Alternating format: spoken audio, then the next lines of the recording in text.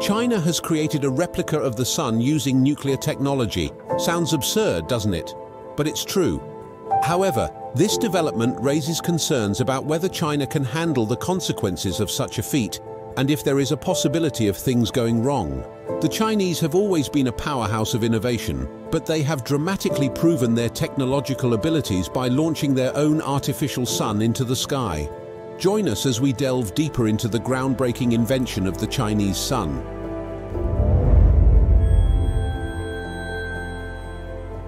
At the center of our sun, an unending atomic inferno exists, wherein its immense mass creates unmatched gravitational force and prodigious pressure on its core. As a result of this pressure, two hydrogen isotopes are fused together, resulting in an indescribable reaction that produces a vast amount of light and heat, two crucial elements for life on Earth, while simultaneously releasing helium. Fusion is considered the holy grail of energy. It does not generate any radioactive waste. The hydrogen isotopes necessary for fusion can be obtained easily from heavy water and irradiated lithium. Scientists globally view fusion as an infinite, eco-friendly energy source for the future due to its incapability to produce greenhouse gases.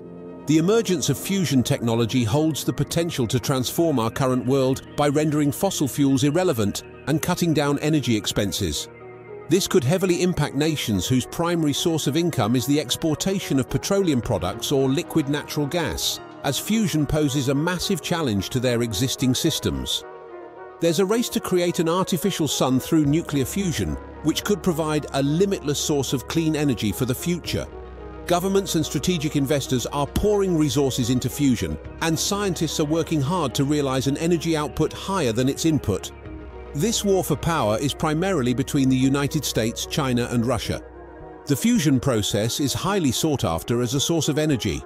It involves combining atomic nuclei to generate a gigantic amount of energy, unlike the fission method used in nuclear power plants and atomic weapons, which involves breaking them apart.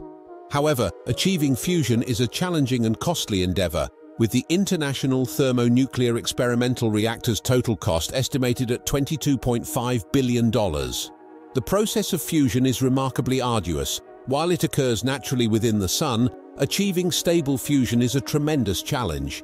In theory, it may seem simple. Collide some atoms together and harness the energy, but creating an artificial sun is enormously complex in practice. Firstly, the sun's size is approximately 1.3 million times greater than Earth's, making it impossible to replicate its gravitational forces on our planet. The fusion process within the sun's core also occurs in a superheated stellar oven that burns at a scorching 15 million degrees Celsius. Scientists face numerous challenges in their pursuit of fusion energy. They not only need to create the necessary pressure and heat to fuse hydrogen, but also keep it contained using magnetic fields, which is no easy task. Researchers must conduct significant experimentation and continuous trial and error to achieve fusion under high pressure and extreme heat conditions. However, containing turbulent molten plasma is just one part of the challenge. The process requires a substantial amount of energy input. Scientists aim to achieve an energy output more ample than the input to make fusion a viable commercial energy source. But since Earth's gravity is much weaker than the sun's, fusion reactors require even more heat to compensate for the lack of pressure, resulting in higher energy consumption. In fact, to attain fusion on Earth, researchers need to raise temperatures to several hundred million degrees Celsius, which necessitates more robust magnetic containment and even more energy input. The competition for fusion technology is at an all-time high, with the United States, China, and Russia leading the pack. For many nations, this represents a critical matter of national security, and the development of fusion technology is highly classified. The US team, led by Commonwealth Fusion Systems, a spin-off of the prestigious Massachusetts Institute of Technology, aims to achieve a net energy gain by 2025, demonstrating their unwavering commitment to success. China, a relative newcomer to the race, is a formidable rival, treating energy development with the utmost importance and already competing with Russia in the field of conventional nuclear energy. In fact, on December 4, 2020, China achieved a momentous milestone by activating its artificial sun using a Russian-designed reactor that has been the subject of constant improvement. The Experimental Advanced Superconducting Tokamak, EAST, also known as the Artificial Sun, is being developed and operated in a research facility in Anhui Province's Hefei city in China. The project's budget is reported to be 300 million Chinese yen, which is around US $37 million. Despite what its name may imply, EAST is not a luminous orb levitating in the sky, nor is it an object seen in fabricated videos on Twitter. Instead, it is a donut-shaped confinement chamber that utilizes a great deal of magnetic field to contain superheated plasma. In the early 1990s, the Institute of Plasma Physics, in collaboration with Russia, built China's first superconducting tokamak device, HT7. It was followed by the EAST project, which was proposed in 1996 and approved in 1998. A schedule from 2003 indicated that site facilities and buildings were to be constructed by that year, with tokamak assembly taking place from 2003 to 2005. Construction was finished in March 2006. The first plasma was achieved on September 28, 2006, with an initial test lasting almost 3 seconds and producing an electric current of 200 kiloamperes. By January 2007, the reactor created a plasma that lasted nearly 5 seconds and generated an electric current of 500 kiloamperes. On November 7, 2010, EAST accomplished its first H-mode plasma by LHW alone. In May 2011, EAST became the first tokamak to successfully maintain H-mode plasma for more than 30 seconds at a temperature of approximately 50 million Kelvin. During a ribbon-cutting ceremony, the EAST Auxiliary Heating System project entered Phase 2 on November 29, 2011. After a 20-month-long upgrade break starting in September 2012, EAST was ready for experiments in May 2014. By May 2015, EAST reported 1 mega-ampere current and H-mode for 6.4 seconds. In February 2016, a plasma pulse was maintained for a record 102 seconds at around 50 million degrees Celsius with a plasma current of 400 kiloampere. On November 2, 2016, EAST became the first tokamak to successfully sustain H-mode plasma for over a minute at around 50 million degrees Celsius.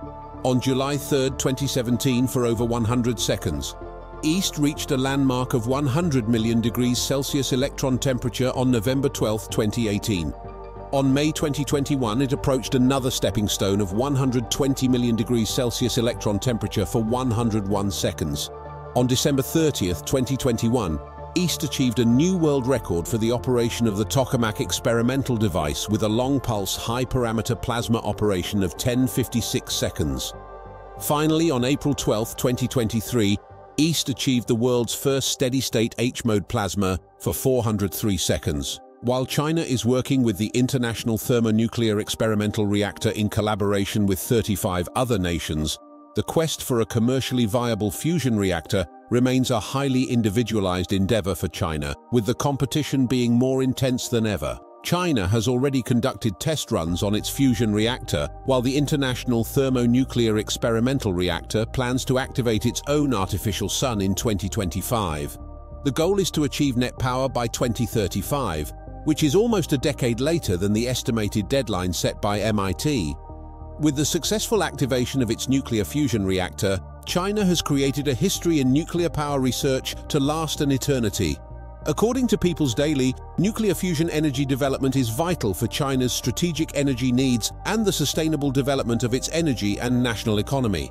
The HL2M tokamak reactor, China's most advanced nuclear fusion experimental research device, uses a strong magnetic field to fuse hot plasma and can potentially unlock a more potent clean energy source.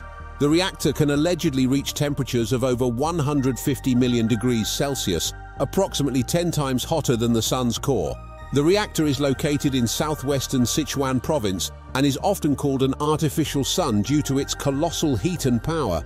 Since 2006, Chinese scientists have been developing miniature nuclear fusion reactors, which they intend to utilize in conjunction with the International Thermonuclear Experimental Reactor project.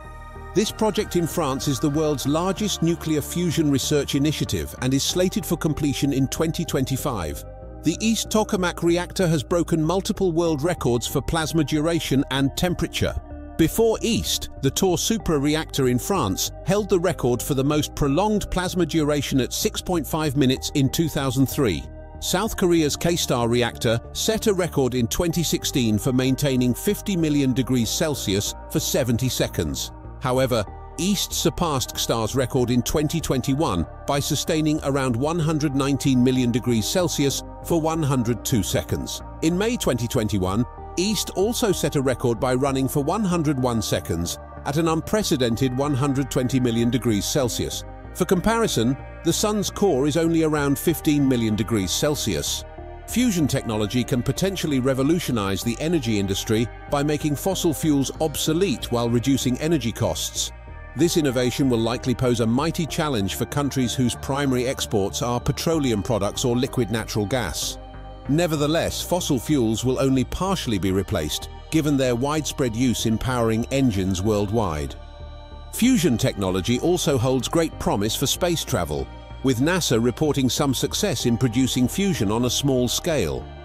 Lattice confinement fusion, a phenomenon that occurs in the narrow spaces between atoms, has allowed NASA to achieve nuclear fusion on a small scale. Deuterium, a common nuclear fuel, is trapped within a solid metal's empty space during this process. This creates an ideal environment where atoms can reach the necessary energy levels for fusion without being either supercooled or superheated. The term lattice confinement may seem complicated, but it is simply a mechanism scientists use to condense and control the energy produced by fusion reactions.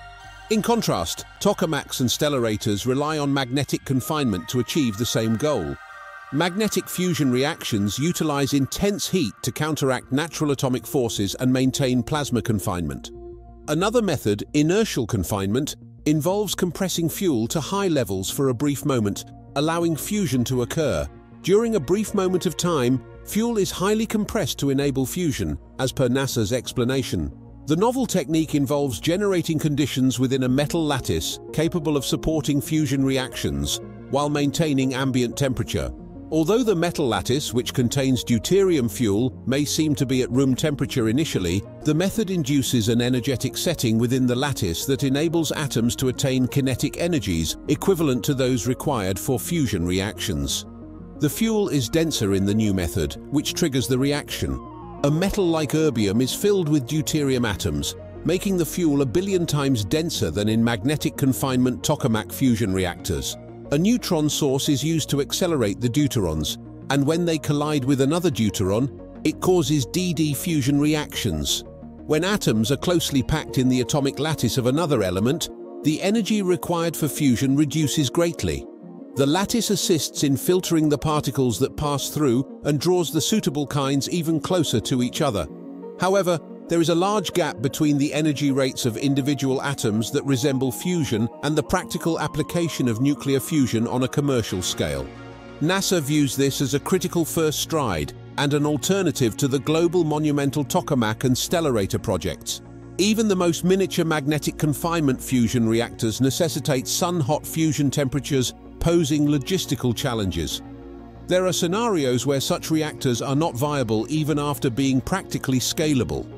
Researchers are exploring various reactor types, but a method that eliminates the need to heat and maintain millions of degrees would be much simpler. It could be suitable for use cases where magnetic fusion reactors are not feasible. To achieve this, scientists will have to increase the rate of atomic reactions exponentially, but they have several strategies in mind for doing so. In a recent unfolding of events, a new technology has been unveiled in nuclear research called stellarators. Nuclear fusion could be propelled forward with the help of a twisted reactor that is prepared to move out of the laboratory and become a reality. Fusion reactors can be classified into 3 groups based on how they contain the superhot plasma needed for fusion. Gravitational reactors, like stars, cannot be recreated on Earth. Inertial reactors use lasers to contain the fusion reaction for a short time. Magnetic confinement fusion, which uses superconducting magnets to contain the plasma, is the most promising. Tokamaks and stellarators are 2 types of magnetic confinement fusion. The magnets are critical to keeping the plasma from touching other materials in the reactor, as no known material can withstand the required temperatures for fusion. Although tokamaks are considered the leading concept for commercial fusion, stellarators have some advantages over their popular competitor. Despite being an underdog, Type 1 Energy, a fusion company that combines expertise from the Max Planck Institute for Plasma Physics and MIT, has received $29 million to bring stellarator technology out of the lab and into reality. Carmichael Roberts from the Bill Gates-backed Breakthrough Energy Ventures believes that fusion is the ultimate energy source. Its successful commercialization will be a massive leap towards achieving clean and abundant energy for everyone. Advances in stellarator science provide a promising path to practical fusion on the grid in the coming decades. Stellarators are similar to tokamaks, but do not use a plasma-based current. Instead, they use a series of twisting superconducting magnets to control the plasma. Although tokamaks are easier to build, and there are 6 times more reactors than stellarators, according to the International Atomic Energy Agency, stellarators like the Wendelstein 7X in Germany are better at containing plasma, whereas tokamaks excel at keeping plasma hot. Besides NASA, various private companies such as Princeton Satellite Systems, Helicity Space, and Pulsar Fusion are investing in developing fusion-based propulsion systems. As the race to harness the potential of fusion energy nears its conclusion, there is growing interest from corporate entities. The executive director of the Fusion Industry Association, Andrew Holland, estimates that more than $1.5 billion has already been invested in private fusion energy startups and huge government-sponsored efforts. The support for fusion technology extends to key figures such as Jeff Bezos, Peter Thiel, and Bill Gates, while strategic investors such as legal and general and traditional fossil fuel energy companies like Equinor, Eni, and Chevron are also showing a lot of interest. Fusion technology is poised to usher in a new era in humanity's quest for energy, making this a pivotal moment for our generation. Thanks for watching another episode of Voyager. While you are still here, make sure to click the video on your screen for more quality content.